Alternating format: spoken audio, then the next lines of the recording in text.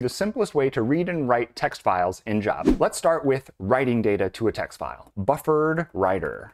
Writer equals new buffered writer, new file writer, output.txt. Surround this code with a try-catch block. The hard part's over. All you need to do after that is take your writer object and call writer.write. And you just pass into this write method the string that you want to write to the file. So let's just pass in a writing to a file. But this won't work completely the way it is. So what you have to do after you're done writing everything to the file that you want to, you need to call writer.close.